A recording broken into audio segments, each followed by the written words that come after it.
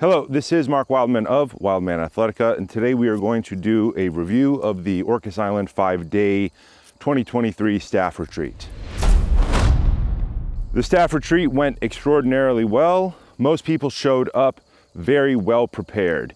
It is staff, club, and mace taught in a rotating sequence. The point of the seminar is to help athletes see what the most important human movements are and to have them learn them experimentally so that they can never forget them. Staff, mace, and club are the oldest ways to train on the planet for humans, for sure. Humans have thumbs for a reason. It allows you to hold onto levers. The oldest sport in history is trying to stay alive. So using something like a staff, which is a lever, allows smaller framed people to athletically compete with larger framed people in the context of defense. There are a couple of things that we always talk about in this seminar. The most important thing that you learn is to not get hit. This is ironically not something that is taught very much in martial arts. Most sport-based martial arts work on weight classes where you're fighting one person of equal size on level ground. The whole idea of the staff seminar is to take it out of that context. So we have people of unequal size doing fight drills, people who are 100 pounds versus people who are my size, 240 pounds.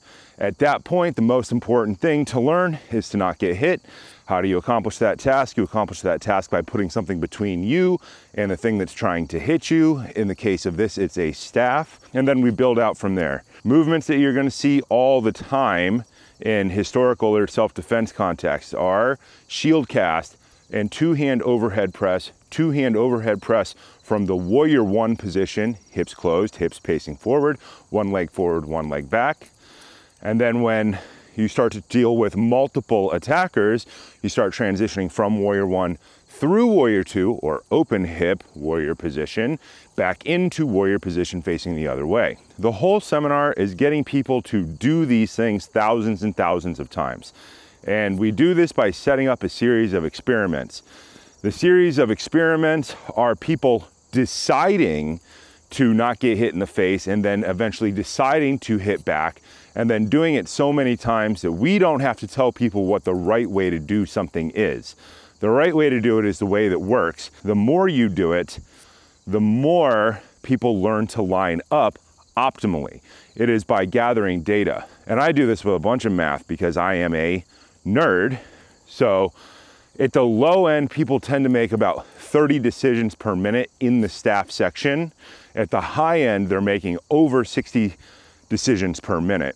Inside of an hour or inside of 10 rounds of training, people could be making 600 decisions.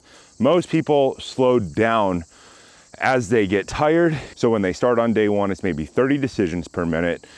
And then it ramps up in day 3 to 60 decisions per minute. And then by day 5, it ramps back down to about 30 decisions per minute. The whole idea of this is mathematically, we want people to make a minimum of 10,000 decisions. At the higher end, higher average end, they're making at least 20,000. Why does this matter? This matters because most people have never decided to contribute to their own safety in their entire life. In the modern world, people tend to be discouraged from participating in their own safety. And I like to call this the don't hit Timmy reflex that was beaten into you somewhere in kindergarten, where Timmy, the mean kid in class, we're just naming him Timmy generically because I think it's funny, would hit you and steal your crayon. And you'd hit Timmy back. And you got in trouble just as much as Timmy did. He initiated the violence and you got in trouble for defending yourself. So most people are told their whole life, don't hit Timmy back, go find a teacher. The problem with that is that never goes away from most people. They get to be 18 and they get out of school and they never stop looking for a teacher to defend them from people who are doing something bad to them. You see this a lot in statistics. People oftentimes in the modern world choose not to participate in the defense of themselves or their own life. Usually they will only defend if somebody else's life is involved. This is the mother reflex. And they learned this from doing like interviews with serial killers. You can look this up. Most women, when confronted with a serial killer, would just comply. They would be taken and then they would be killed or whatever. The people who did not comply with their attackers were always the ones who lived. You can look up all these psychology of violence interviews with really bad people in prison. It's fascinating. But the point of this seminar is to make sure that people are capable of contributing to their own personal defense so that they can be useful athletically to others. The original sport in all of human history is staying alive, and we've just gotten really, really bad at it. The seminar is always structured the same way. We usually start with staff right away because we want to see what people do. Every person who comes to the staff seminar works with each individual coach for at least 5 minutes. That way, every coach has seen everybody move. They know what everybody's going to do, and we see how quickly or slowly they make decisions so that we can figure out how to tailor individual drills for everybody to optimize everybody's learning experience, because we are nerds. After that, we move to steel mace vinyasa yoga. After that, we go to clubs, and then we cycle through those ideas over and over and over again. We always move back and forth between staff, mace, and club because it cycles how the athlete moves in these 5-day seminars. 5-day seminars are a lot of information in an extremely short period of time. You have all the decisions you have to make to learn to contribute to not getting hit. And then we reinforce those exact same movement patterns and ideas with the heavy club swinging and with the steel mace. The steel mace portion almost always focuses very heavily on warrior 1, warrior 2, overhead press to drop swing, which is really a shield cast, because that is nearly the exact same movement pattern that you are doing when you are doing staff. Then we do the heavy club part, because the heavy club part tells people whether or not they are actually lining up their wrist and their elbow correctly, because everybody thinks that they're doing it right until they show up to a seminar, and usually in the first 2 days people find out what they do not know. People realize they do not know a lot of very important things. We try to move these seminar locations around the world because each environment provides different training opportunities. On Orcas Island, we got to do training in the Pacific Northwest forest, which is quite possibly the most beautiful forest I've ever seen, especially out on the islands. It's really like an old forest.